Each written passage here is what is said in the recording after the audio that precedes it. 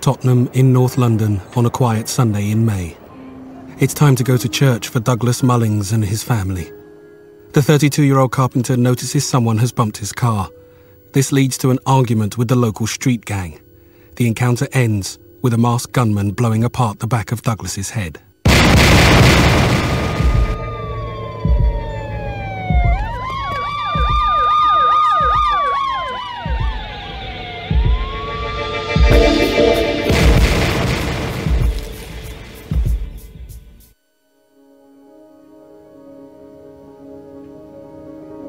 When Douglas was taken to hospital, it was decided quite quickly that he should be protected by armed police officers.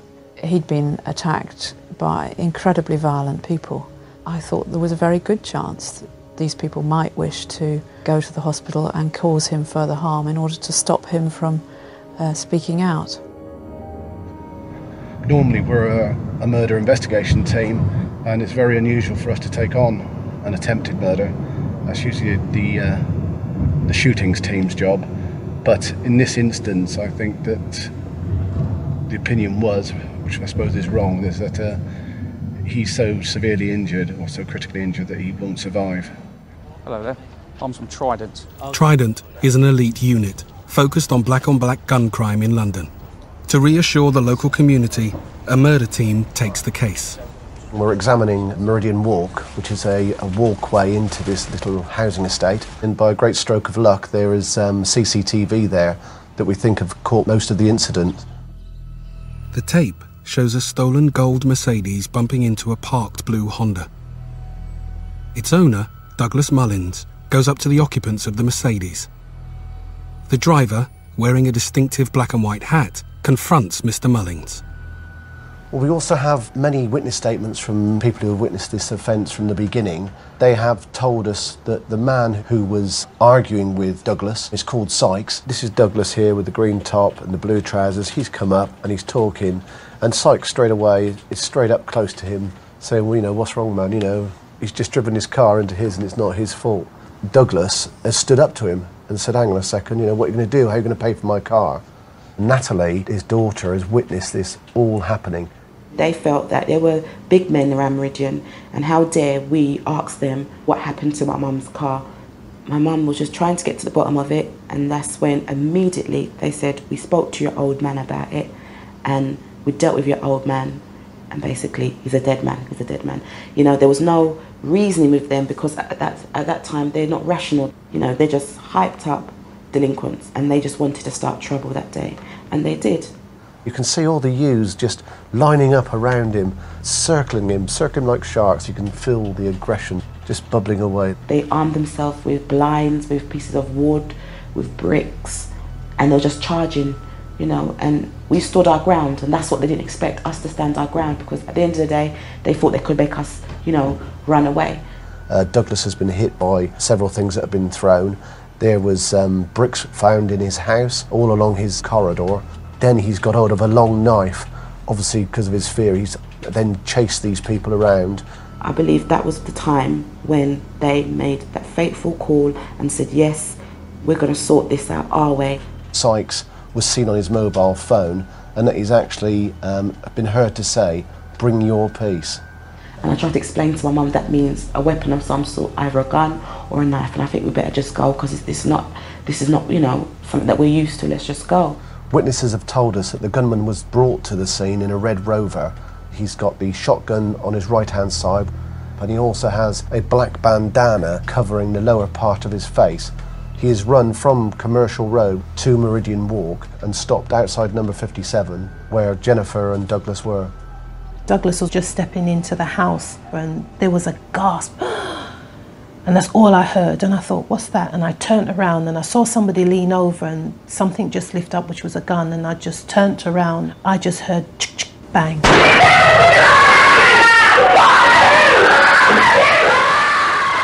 Mum started a lot of crying and wailing, and you know, our brother standing there seeing this strong man just there on the floor. What happened to my daddy? What happened to my daddy? Crying.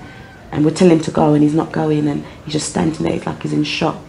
And then I'm trying to speak to the police to get the ambulance to come here, And I remember the lady saying, "Move away from that hysterical woman because I cannot hear what's happened." As Douglas is rushed to hospital, paramedics fight to save his life. With a hole in his skull the size of a cricket ball, they think he won't last more than an hour. His loss of blood alone should have killed him. As we took the bandage off, it was apparent that there was a lot of brain and dead matter and bone fragments coming out through a large irregular wound in the right side of Douglas's head, approximately here. And we can see that there is a gap in the bone where the bone itself is actually missing, having been blown out by the impact from the shotgun wound. And this sideways view of the skull shows little round pellets. They hit the skull somewhere around about here. Some passed through the skull, literally blowing fragments of bone outwards, and one or two passing then inside the skull, with one in particular lying right in the middle of his brain. After surgery was completed and Douglas was taken to the intensive care ward, I then met his wife for the first time. I had no choice but to tell her how serious the injury was and the fact that we had no means of knowing if he would survive from this injury. At the best, I suggested to her, she might have to accept that he might never regain consciousness, and if he did, that he might be permanently paralysed down the left-hand side and unable to communicate with her. At the scene of crime, parts of Douglas's head remain on the floor. And how awful must that be, that you've got somebody at your feet who you love, obviously, who's got a hole in their head and they're bleeding to death at your feet. It illustrates more quite how bloody and how awful a shooting is, really. It's not quite a clean thing that you see on TV with nice round holes. It's this. And these are the sort of people we're trying to catch. As we've left the holes, the pellets have hit from the shotgun charge, but the tape is, you can see the holes. What would be ideal was we'll get the gun and try and put it back and try and match it to the actual shot that's here. Trident hopes these patterns will help identify the shotgun that was used. While the search for clues continues, the close remains cordoned off. Only residents are allowed in or out. Ironic that my neighbours and the friends that live around there said that since this has happened, and it's so sad that they've had some peace, that people can sleep at nights when it's quiet. But it took my husband to get a bullet in the head for that to happen. And I'm very angry. Some of the youths who fought with Douglas are in a local gang called the Meridian crew. Over the last 4 years, they have caused trouble for all the residents, including the Mullings family. The area was nice when we moved there. It's just a particular family. And they made you know that they ran Meridian Walk. Especially late at night when people were trying to sleep, people in the neighbours were trying to sleep, they just did not care. At 12 o'clock, 1 o'clock, 2 o'clock at night, you would see only their house would be busy. I mean, to the point where lights would be on, music would be blaring out. Pirate radio stations, you'd see girls running in and out of the houses, fights outside that involved guns, and you see little children running for their lives because to see two grown men fight, even if it's play fighting, it's very scary. They would throw all their drug paraphernalia on the floor, so all the young kids would see either needles or foil wrappers. They would sit there blatantly, smoke what they were smoking in front of young children. And these young guys were supposed to be the little role models for the younger boys that were growing up. Just abuse, swearing, just had no respect. And unfortunately, this is what it led to. To protect them from further attacks, the Mullings family have been moved to a hotel. It's close to the hospital. Douglas is still in a critical condition. This is a part that starts to churn. Because sometimes you don't know what you're going to see, basically. No change in victim condition. It's critical but stable on life support. They were looking at slowly turning the machines off to see he was self-sufficient and able to support his own life support systems.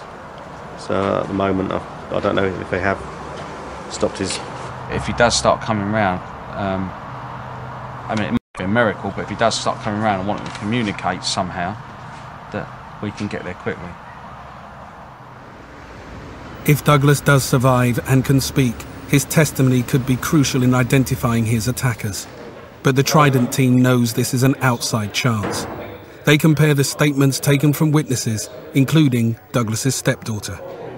Natalie, who is somebody that we want to go and speak to today, has got more knowledge of what's going on than anybody, I think, at this stage, because she's the one who's fully aware that at some point this is kicking off and it's going to get worse.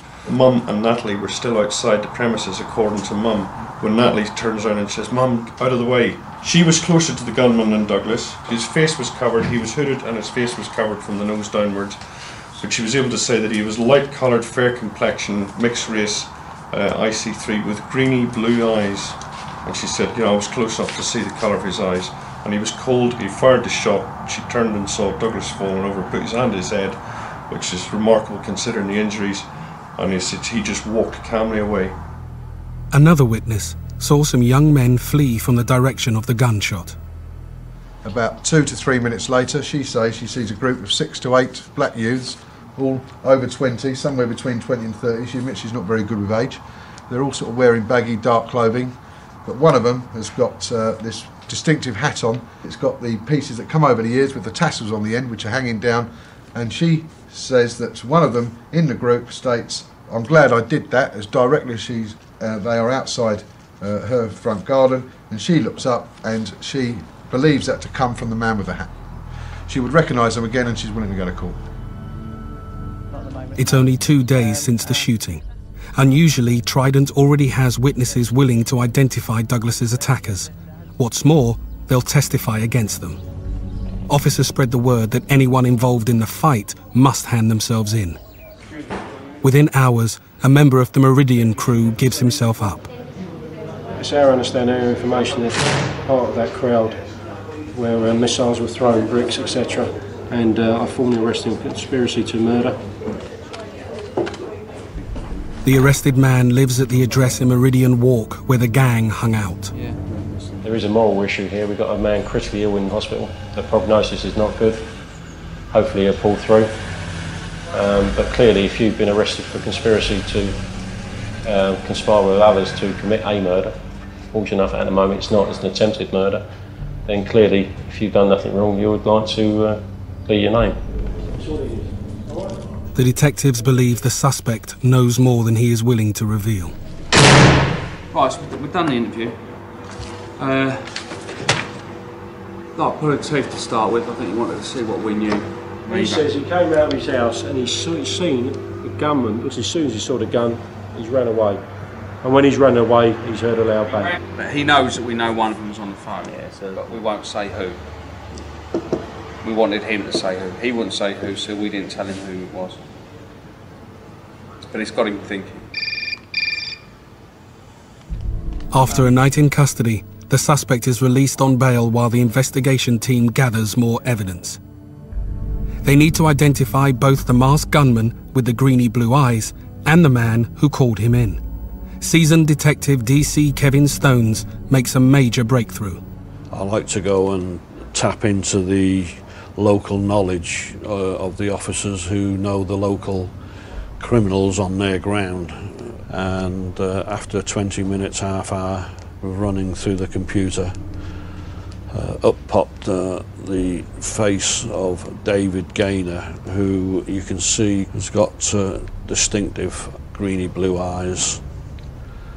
Also went into the intelligence system, which shows him having access to a red Rover with the MG kit attached to it. 10 weeks before the shooting, 19-year-old David Gaynor was stopped in a red Rover. When approached, he ran away but was caught. A police check revealed he had twice failed to appear in court for possessing an offensive weapon. In the Rover at the time was another man. If we go into the custody imaging. The other person in the car with Gaynor was Simeon Shapush, a suspected drug dealer with a history of violence. When searched, he was found with £850 in cash. Simeon Sipuz could be interpreted as being Sykes, believed to be the person who called the gunman on. So it's looking good that we've got two good suspects here. If Shapush is Sykes and his blue-eyed friend Gaynor the gunman, Trident has made a great leap forward. 4 days after the shooting, Trident gets another break. Sykes and some of the Meridian crew are spotted. The team plans a raid. From information received from people at the scene, from witnesses and from people who have been interviewed already, certain people in that group of 6 to 8 have been identified. Their names mainly are Merrick Hamilton and this male by the name of Sykes. Unfortunately, we don't know anything about this male of Sykes apart from 2 days ago he was alleged to be dossing down in a squat, which is where we're going today. The victim, Douglas Mullings, is still in intensive care. His condition is stable but critical, and it's doubtful what his prognosis for the future will be. Strong smell of cannabis inside the house, so we're just going to have a quick chat to him. The squat where Sykes was seen is a safe house used by the Meridian crew. There's intelligence they hid here after the shooting to decide what to do next. Sykes is no longer at the squat, but another member of the Meridian crew is found and taken in for questioning. Police check the flat for items which may link the gang members to the crime.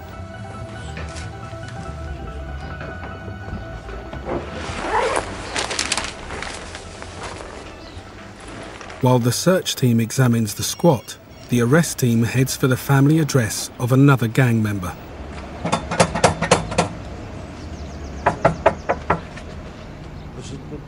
It looks like him, through the neck hurt. Open the door, Open the door, we'll open the door, please. fucking bed, you No, okay, Lawrence, if you don't come down, I'm going to put the door in, mate. It's a dog, it's a dog, it's a dog. He's coming. Hurry up, then. Come on. We'll give you plenty of time. The girl's coming to the door, man. All right. Hold on, come in, man. You are under arrest, mate.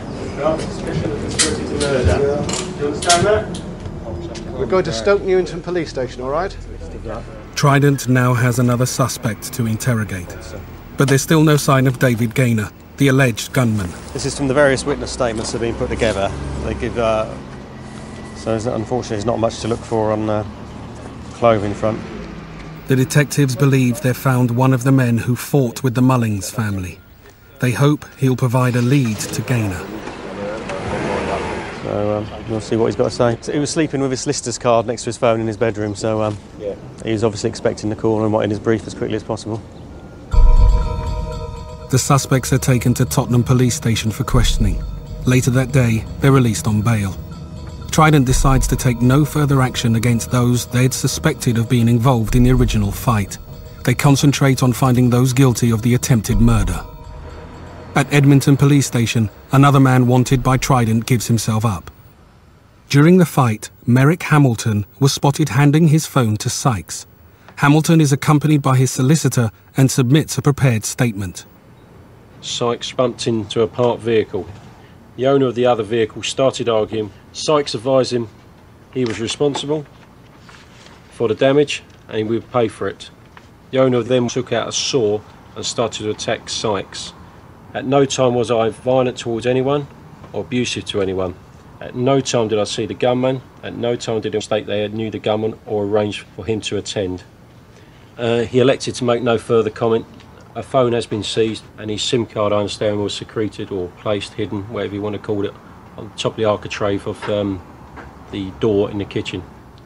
Trident has intelligence that Hamilton's phone was used to call the hitman who shot Douglas Mullings. But Hamilton refuses to comment. Without more evidence, police must let him go. At the hospital where Douglas Mullings is being treated, his wife remains at his bedside. It's been very hard when he doesn't open his eyes and when he doesn't make no response. And then I'm wondering what's going on. You know, are there any brain functions? What's going on? And that's when all my kind of fears set in one respect, you know, because you don't know. And then when I ask him a question and then he might blink, then I know that he's understood what I've said. That's that's the highlight for me every day to go and see.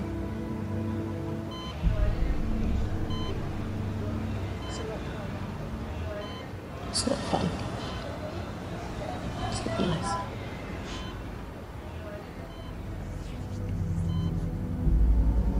Six days after the shooting, Douglas is still in a coma.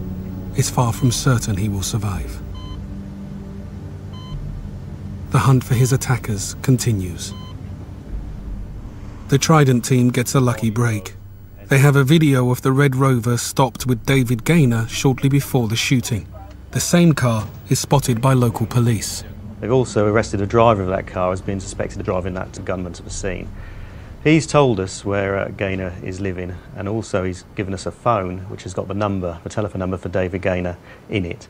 Now we're hoping that we can prove that this number is the number that was called from Meridian Walk to call him to the scene to carry out that shooting.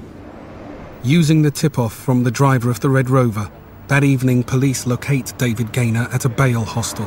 He's serving a 90-day rehabilitation order for carrying a knife in a public place.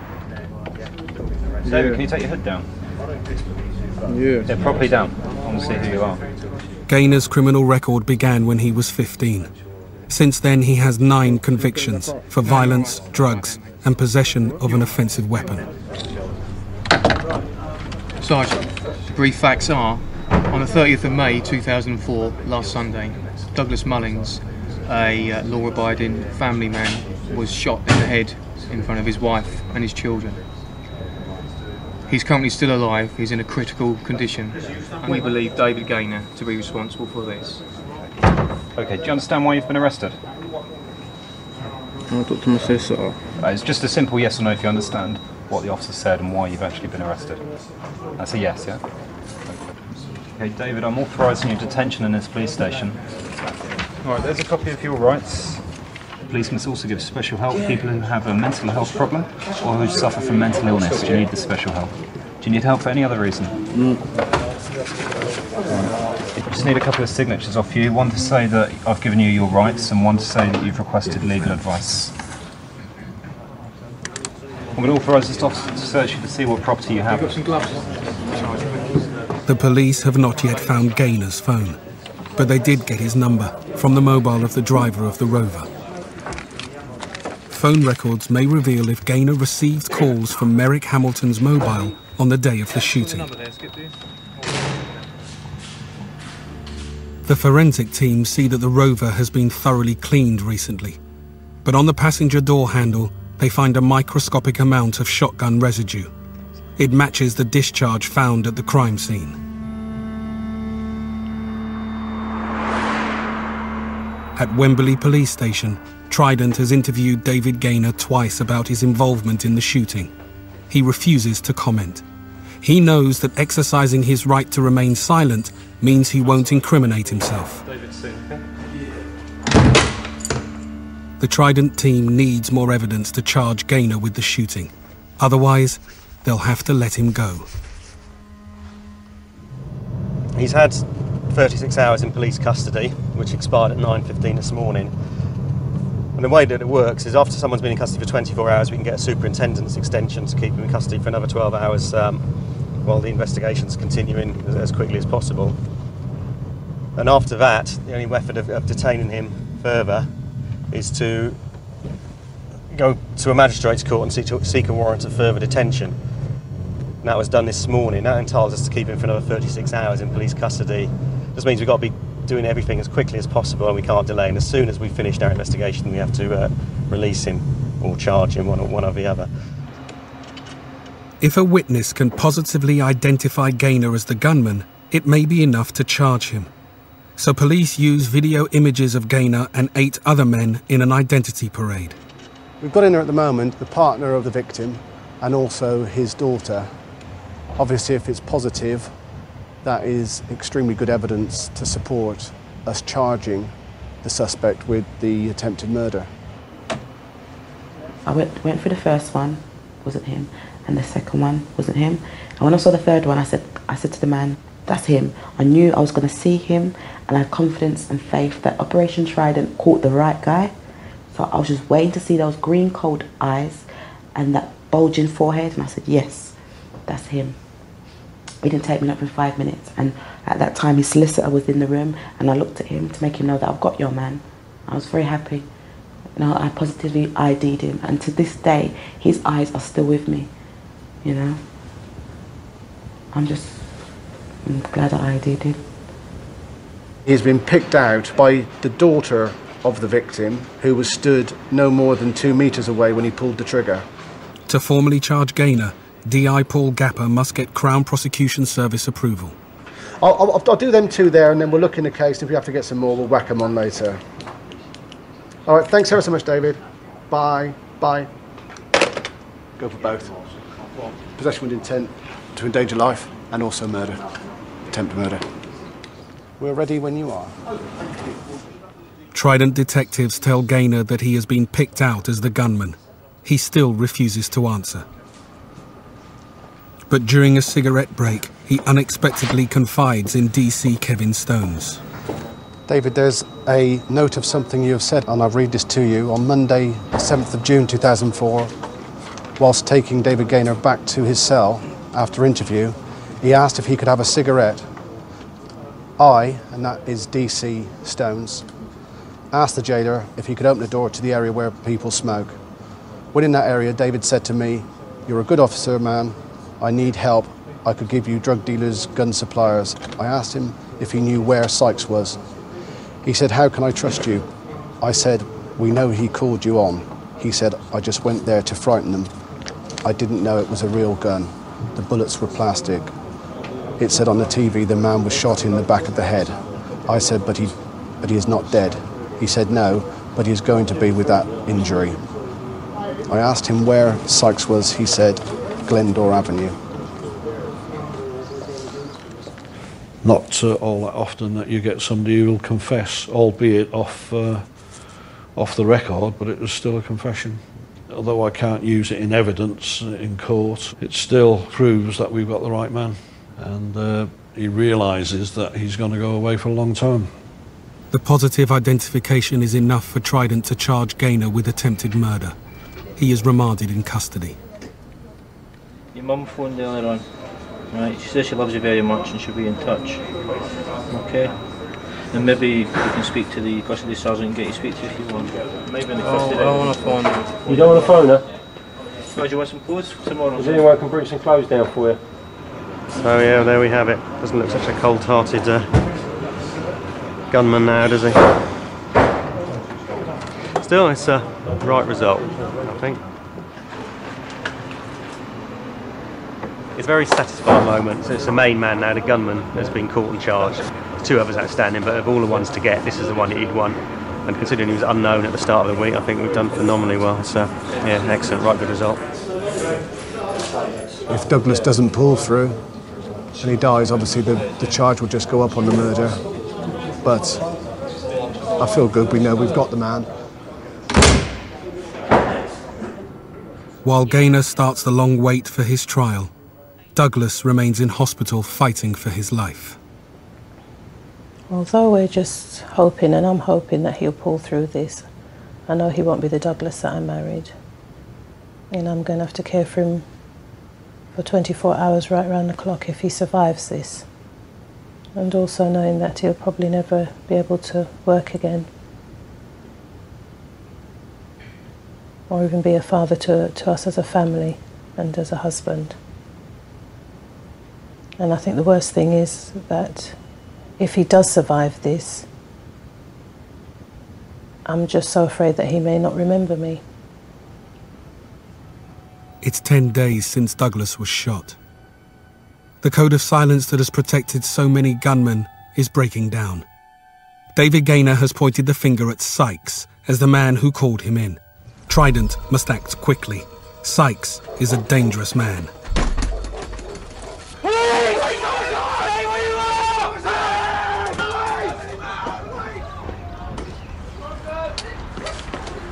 Are you Simeon? Why are you here? Just nick him, Richard.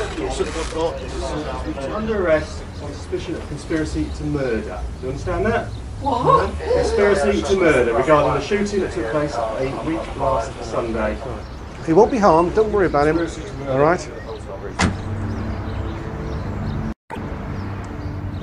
In the house, police find 3 military-issue bulletproof vests.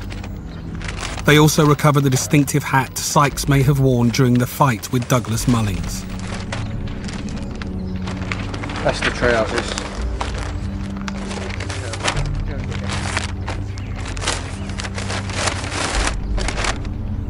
It's all gone well. We'll see what happens back at Edmonton. It's unbelievable how this job's gone in about a week and a half. Everyone's been arrested.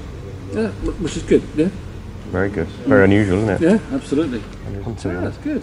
Yeah, right. Face the front, please. In a video ID parade, Sykes is positively identified by both Jennifer Mullings and her daughter Natalie. Turn your shoulders so you're facing towards the wall looking at that, please. Sykes refuses to answer any questions, but instead chooses to make a written statement. Right, we did the third interview. Started off by just saying he didn't make a phone call to David Gaynor to get him to shoot anyone. I think the witnesses are wrong, as a whole argument started over me and the accident in the car. Also, I didn't say, come round, bring your stuff. Culturally, I don't speak like that. I generally speak slang. Merrick Hamilton made the call to David Gaynor. He also said, good, I'm glad that was done. So, interestingly enough, he's off in it all on Merrick. That's it. So, give me a call back on my mobile with a CPS decision. I went for a CPS decision as to what to do with you. The decision has come back to charge you with attempted murder. The custody skipper's going to charge you now. Okay, there's one charge against you, which is on the 30th of May 2004 at Meridian Walk N17. You attempted to murder Douglas Mullings. This is contrary to Section 1 of the Criminal Attempts Act 1981. In answer to the charge, you do not have to say anything you may harm your defence if you do not mention something you later line in court. Anything you do say will be given in evidence. That's 1345, no reply. Simeon, sign here to say that you made no reply. Sign anything wrong. Have we done fingerprints? No, we're going to have to say. It's declined to sign, can you? 3067. Sykes has his solicitor present. Simeon, do you want to go with his officers? You're going to get your... The evidence is quite strong against Sykes. He's been picked out twice. It's a very clear-cut case from our perspective that he's the man that's made the phone call to the gunman, to Gaynor, to come down to shoot Mullings. It was Hamilton's phone that appears to have been used. Both Shapush and Hamilton were together. They were both very excited, very aggressive. They were cutting their air through hand movements, and gun fingers were going on as if they were threatening, your man's going to get it, as if intimating that he was going to get shot. It's quite clear that Hamilton's got a part in this, and we'll wait and see how much of a part he had. Right, I take it you've got a uniform car playing eyeball on it, have you? 2 weeks later, DS Richard Davis is on the trail of 2 suspects who've been in hiding since the shooting. They were in the stolen Mercedes as it drove away from Meridian Walk. The Trident team fears they may have the shotgun used against Douglas. Right, I've got reason to believe, right, that you're concerned in the shooting of Douglas Mullings on the 30th of May. Okay? So this officer? So you were driving a Mercedes, which is stolen. Okay? So what I'm going to do is I'm going to nick you now. Okay, then. Alright, and then we're going to go back and speak to the police station. So I'm going to formally arrest you, alright, for conspiracy to murder, violent disorder, and theft of a Mercedes motor vehicle. The vehicle that you're in, yeah, we're going to search that. That's not going to do it, bro. That's his car. I might stand in a firearm from the shooting, okay? Okay. So what I'm going to do is I'm going to search your car. Okay. I'm going to search your address. All right. So at the moment, can I just ask one question? No phone calls can detain both the purposes. Okay, can I just ask one question? Yeah, sorry. What's this got to do with me? What's your name? The young woman was with the suspects when stopped.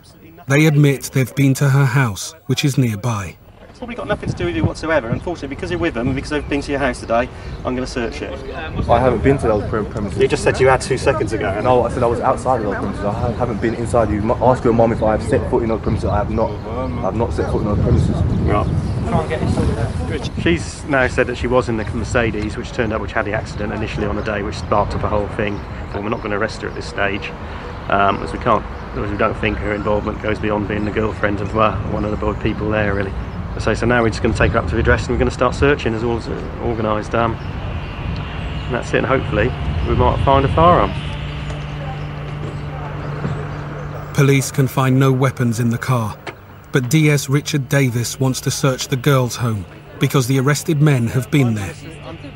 The girl's mother and sister are outside. Are you happy with the connections with these people, or no, you're not at all? Didn't know. I knew he was a bit blooming slippery, but I didn't know like how bad. I think she's scared of him. It's the way she's acted with me. Yeah, it was she's like she was being awful. pressurised. I went through her drawers and found little wraps of something, whatever that was. I don't know what it was. So like it could only have been him. We'll do. We're going to search your house. Yeah. You can come in with us. Obviously, just leave one if that's feasible, because we don't get too many people up in there when we start searching. And your house. Like, her bed where it's against the wall, they pull it out. She's made a hole, so the hole underneath of the bed is just space. Is that where she keeps the stuff? Is it? You tell me. This is the bedroom, and in here, under the bed, they found that. Appears to be a silver handgun, silver revolver with black taped handle. And so she's been arrested on suspicion of possession of a firearm. The dog has shown a lot of interest in this room, but in particular, of course, it's sniffed around a lot, not next door. And it's shown a lot of attention to that bottom corner there and the floorboard underneath it. But the dog's had a good sniff, and it quite likes a lot of it around here. So I don't know if firearms have been here regularly or it's just on the odd occasion. So I don't know whose room this is at present, but certainly we're going to call in our specialist search team and they can do the whole bit to make sure we don't miss anything. The search team does not find any other firearms. The gun found under the mattress is an imitation. The two arrested men are released without charge, but the team makes an unexpected find. What looks to be 16 kilos of cocaine. Where am I going to get bloody cocaine from? 16 keys of it. Where am I going to get it? Are you lot big or what? Do you want to finish? Let me finish. The girl, her mother, and a lodger are all arrested for possession of the cocaine. Can I quickly see him? Because I swear to God, this is out of order. He's being such a prick, keeping me and my mum in here for no reason. It's out of order. Weirdo, I hate that little tramp. You had in your possession a large quantity of cocaine. The amount of drugs that were recovered are in the region of £500,000. The defendant is quite clearly financing his lifestyle through the supply of controlled drugs. From the circumstances and what the officer has told me, okay, I'm not going to grant you bail in this matter. Understand that? If you'd like to go with this officer now, and he will take your photographs, okay? Right, lovely. My client in the interview has given her full account to the officers, as she knows nothing about the drugs. The drugs were not found in her room. Yes, she lives within the household. I don't even go in the room that the drugs are found in. There is nothing to suggest that if granted bail in relation to these matters, she would fail to surrender. I've been bailed before and I turn up. It's not like I'm not going to turn up. She's only 18 years of age, of previous good character. I've listened to what the officer has to say, and I've listened to what your solicitor has got to say. And my decision is that I'm not going to grant you bail. You can do anything. If you have to put a tag on me, anything. You may not turn up at court tomorrow. I will turn up. Of the serious nature of the I will turn up. You can do anything. I promise on my niece and nephew's life I will turn up. Alright? I can't stay in there, you know. I guarantee you that I'll turn up at court. Well, I'm going to ensure that you do. Alright, and that means you'll stay here tonight. Okay? Police drop the charges against the girl and her mother when Philip Hadley accepts responsibility for the drugs.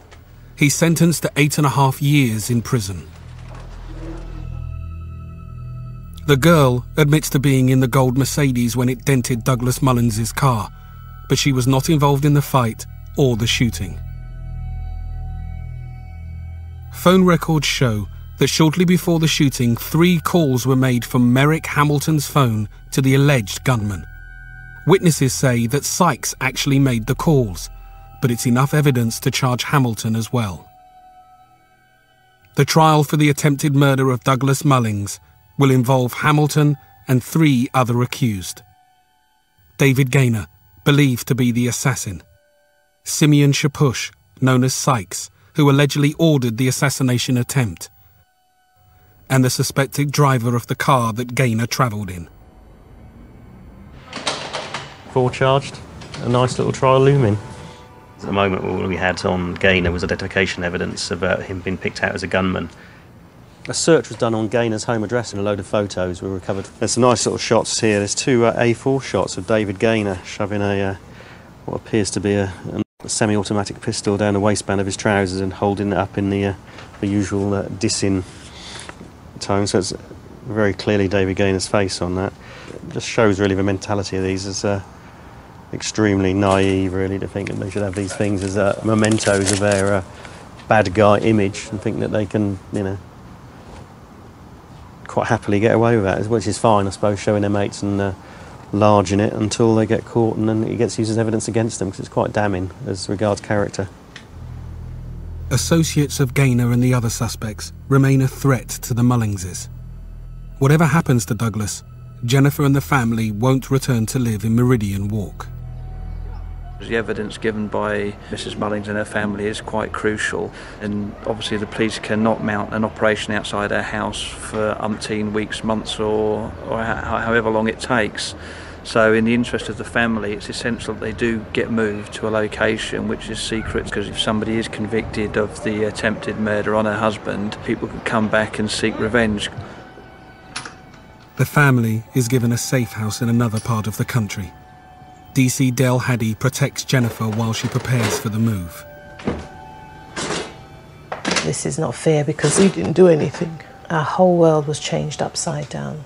Losing my home, my friends, my neighbours that we got on so well with. My son's school. You don't get schools where you can work with a headmaster and teachers the way that we did. We all worked well together. The doctors, everything. It's just a big change. Put so much into this place. Put so much into it. And the ironic thing, just in the last month, so much decorating, everything. And now we won't be able to enjoy it. While Jennifer packs, DC Haddy spots a cousin of Merrick Hamilton's. The Trident detective hopes the young man might give evidence against Sykes. I want to prove my cousin's innocence, you get what I'm saying? You probably know more about it than what I do, what went on to get the gunman, because the gunman wasn't part of the argument going up and down here. He was called in, wasn't he, to do the deed. You know who made the phone call. You know whose phone was used. Like, we all know who that is, and like, Hamilton didn't make the phone. So which one do you think it was then? I don't know. I don't know. You just said you did know. Yeah, I know that it ain't Hamilton, you get what I'm saying? Like, Well, if it's not Hamilton, then who was it? I don't know, man. I don't want to say, that's incriminating, but... Well, sometimes when you're looking after your family and your friends, sometimes it's time to stand up and say, well, not my cousin, it was somebody else. I don't know now. Now, if somebody was going to sit down and tell us everything from the beginning to an end, it might help people. I mean, you might be the man to do that.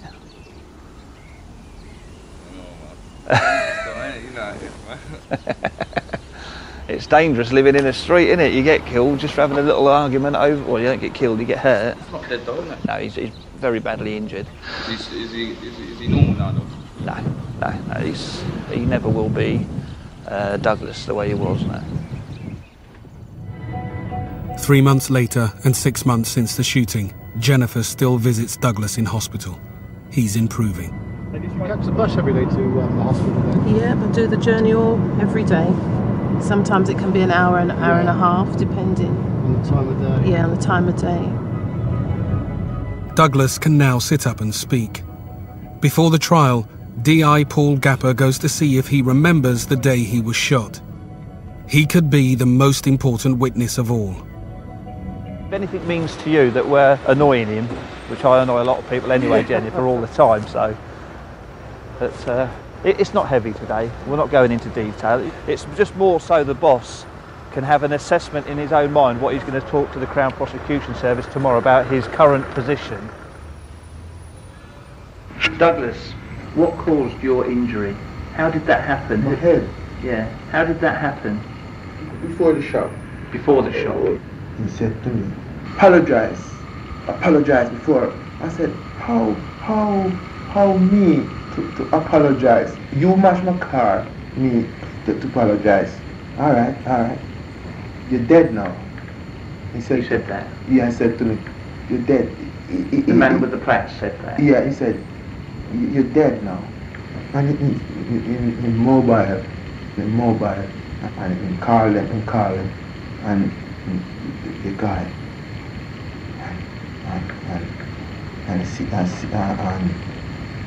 I think that's enough for today. You've done very well. I'm sorry, but it's sometimes it gets to me, and of course it does. It bothers you. I can understand that. Yeah. I will try to speak when I can. Okay. Do that. Thank you, Douglas. We got to a point where he has trouble when you ask him a question. Obviously, with his the damage to his head, he has trouble processing the hearing of it and then thinking about the question and then replying. You can almost feel the frustration of him seeing what he wants to say and not being able to say it. But today's interview was for that purpose, to see how good his memory was, and he is getting better. Initially we thought he was going to die, then we thought he was going to be semi-brain dead but still alive. I never thought I'd see him in the state that he is today, although I can't emphasise enough, he is still a very, very sick man. Does Douglas actually ask you, or when it's all going to get better, has he ever sort of indicated to you that he's thinking ahead at all? There are times when he does, because he will ask, like he asks the nurse, will I ever walk? He'll ask them, in his way. It would take him ages to get there in his asking questions, but would he be able to walk again, talk? And at that early point they couldn't tell him anything, and it was a bit hard. It probably troubles him, and he can't obviously express himself. Yeah. Says it's all there. He knows what he wants to say. Yeah. But it doesn't quite come out. I am not going to subject Douglas to the stress and strain of a court procedure, but it's a time when we depend on the witnesses to come out and come forward, to break down that wall of silence, to not be afraid. They have to stand in the witness box and face the people that they are accusing and say what they saw. 7 months after the shooting, the trial by jury begins at the Old Bailey. It's the moment of truth for Trident, the Mullings family, and the accused. Even at this stage, they seem unaware of what deep trouble they're in, and they believe in their invincibility. They're there. When the judge goes out, they start pushing each other and laughing and joking. And it's sometimes a bit shocking to see that, and you think, well, why can't you see what you've done? And look what's in front of you. If they get convicted, all their freedom is going to be gone. This doesn't seem to be dawning on them. Along with the photographs found at Gaynor's home, Trident presents another piece of evidence to the court. Gaynor wrote a song that seems to be about shooting Douglas. The first line of it is, I'll kill you in front of your family. It's very difficult to sort of understand how someone can be so callous and what sort of frame of mind they must be to do that. It's like a contract he's been paid to do it, but in this case I don't think there was any money ever being paid, it's just gang culture. And the gangster rap seems to be part and parcel of this culture. Singing about murders and gun crime and drugs, being photographed, videoed with guns, and it's shown to be an acceptable and hero worship face of society, but that's fine to do. This is what you get if you're a big man. Life is cheap for that sort of people, I suppose. Never have I ever dreamt that I'd ever be in a place such as the Old Bailey. But this is where 5 seconds or a minute of madness had taken me and my family. My son still asking me why. Why, Mummy? Why did this happen? And I just haven't got the answers to give him at this stage. I know it's a long process that we're going to have to go through, but will justice be done? Because at the end of the day, Douglas has got a life sentence anyway. But the only thing I can do is go through the system, trust it at this stage, and see if it works for us, really. And just pray that justice will be done. A week after the start of the trial, it's time for Jennifer to give evidence. You got butterflies? Yeah. The second you start your evidence, your ability to judge time will disappear. If you're in there an hour or 2 hours or 3 hours, it'll go just like that. It really does. All you've got to do is remember the truth. Don't allow them to suggest you saw something different. Completely You know different. you saw something. Yeah. You saw it in the story. Yeah. I feel that if witnesses were protected, as we have been, people would be more willing to say something, because I'm sure there were many people that wanted to be witnesses but were in fear of what could happen to them. And there's got to be a real clear message given to these young boys that they will not get away with it. If you walk with a gun or a knife, your intent is to use it. And I know we've got a big fight in front of us, but we're not going to let them get away with it. Jennifer's daughter is a key witness for the prosecution. She's determined to give evidence against those accused of attacking her stepfather. I hate every single one of them, and I want them to know that, and I'm not scared of them either. I hate every single one of them for what they've done. I wish they rot in hell. And to be honest, prison's too good for them. They should bring back the death penalty, eye for an eye. That's what I really feel. They called up this man so callously and so evil, like they were, you know, ordering a pizza. That's how it is to me. So, you know, you have a hitman on speed dial. This boy decided he was gonna show his street cred, you know, like he's one of them gangsters. I'll sort it out. And he can ask himself, when he looks in the mirror, what does he see? Because I see an evil, callous, cold-hearted man. For 7 months, Gaynor has made no comment to the charge. Early in the trial, he makes a major change to his plea of not guilty. So now he's admitting presence, he's admitting being a gunman, but he disputes an attempted murder, stating that he didn't aim at Douglas Mullings and he didn't believe it to be a real bullet or cartridge. So I don't really know how that defence is going to stand up with the evidence that's against him. But he obviously thinks the weight of evidence against him being there was too great to contest, and it would make him out to be too much of a liar in front of a jury. This doesn't lessen the ordeal of attending court for Jennifer. The most difficulties that I had in court today was just to see Douglas standing there, hearty, you know, a strong man, with his hands on his side, and now he's really frail. It's not till it happens to you or somebody close to you that you realise, and it's not just Douglas who's been hurt. If you think that you've lost your job, Douglas has lost any hope of working again. And obviously you've got a life to get on with, you've got a young family, you've got to feed them, clothe them, and all this for a moment of madness. 3 weeks into the trial, and after 8 months in hospital, Douglas returns home.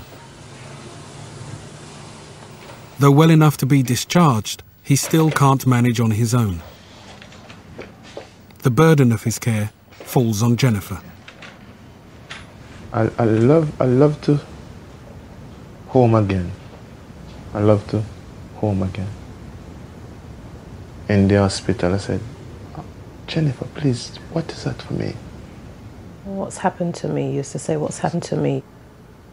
He's lost the left field of his vision and the hearing. When I took him out for a walk one day in the wheelchair when he couldn't talk and he was drooling and just trying to give him some fresh air, and I noticed something in the top of his head that was glistening, and I asked one of the nurses if they could have a look, and she said yes, it's one of the pellets.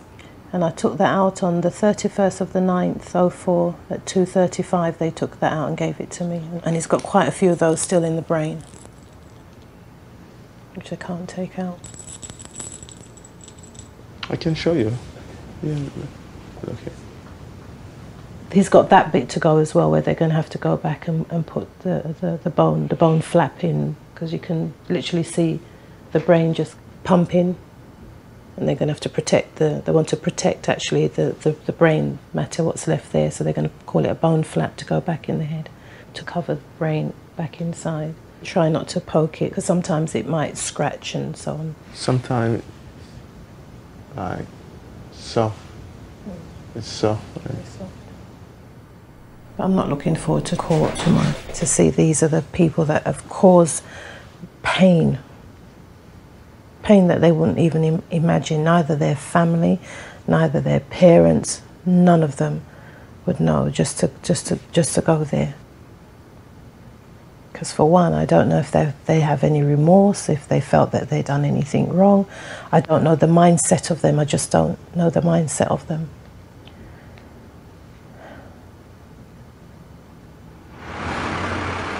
The trial continues for another 4 weeks. The defendants start to accuse each other. Shapush Sykes continues to claim that Merrick Hamilton called Gaynor to kill Douglas. Gaynor, while in detention, accused Sykes of calling him. But in court, he refuses to name Sykes for fear of retribution. The jury retires to consider who's telling the truth. It's been swings and roundabouts for Douglas for the last 2 weeks, really, and then coming up to the last week of this trial has been very hard because he just can't understand why I'm going back again and again and again, and I'm just trying to explain to him that the jury's out, and he seems to have a concept of that, and and he keeps on saying it doesn't matter, and I said to him, well, why? It's done all already. That's all he said. It's all been done all already. It doesn't matter, and nothing can change me. Just forgive them. Sometimes I said, just forgive them. Them never know what them doing. You know? It's hard. It's hard to forgive them. But God, please, please, please forgive them. The jury finds Simeon Shapush, known as Sykes, guilty of attempted murder. He is sentenced to 25 years. Merrick Hamilton is found not guilty of attempted murder, but guilty of threats to kill. He receives 3 years. The jury decides that the man arrested in the Red Rover played no part in the shooting. David Gaynor is found guilty of attempted murder. He is sentenced to 25 years in prison. Did he honestly think he was going to get away with it? That's what I can't understand. I just can't understand. Yeah. 25 years for one. It's hard, but... And 25 years for the other. And 3 for one. It's not an easy thing to go into court and give evidence. Some parts I found to be very difficult, like looking at the exhibits, photographs of blood stain, and then seeing Douglas outside. A hearty, strong man. Douglas isn't the same person. I never want to fight. When him started to like them was trying to, like them was hurt me. They want to hurt me. And come up my face. And he said, apologize, apologize. And I said to him, how can I apologize? And you mash up my car. Huh? You want me just to say no, to say apologize to you? Apologize, apologize. And he said, you're mad. No more guns! No more blood! No more guns! No more blood! No more